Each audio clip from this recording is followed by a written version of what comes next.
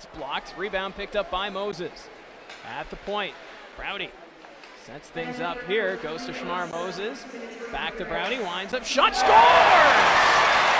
Jack Browdy finds the back of the nets, and the Barrie Colts open the scoring, and it's 1-0. Up here, and Browdy, a little bit of case, Moses is going to get it back and watch. The Colts with a couple of jerseys in front there, create a bit of traffic in front of Vandenberg, and that's that low drop. Down in the corner, sends it back to Aitchison. Aitchison, his pass picked off. Now a shorthanded chance for Villeneuve. Villeneuve on the brick shot. Stopped by West. Ben West flashing the leather there to keep his team up by 1.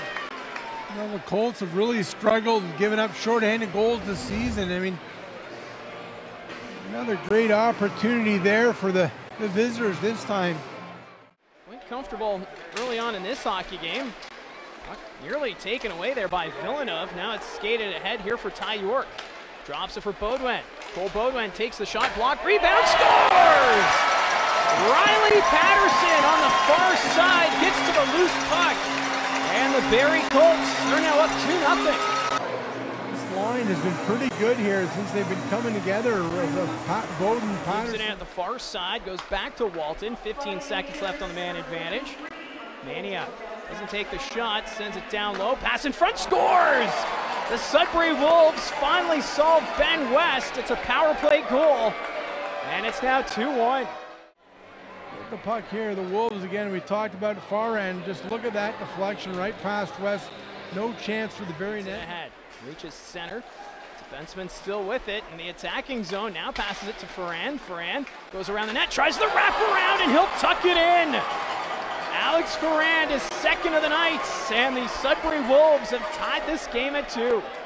Well, minute 17 in to make it 2-0. It's been all Sudbury.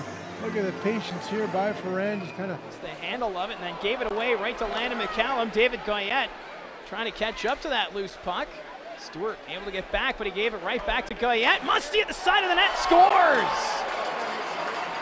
The back of the net sooner or later. And nice little drop pass there back to Musty, and somehow he shoves it.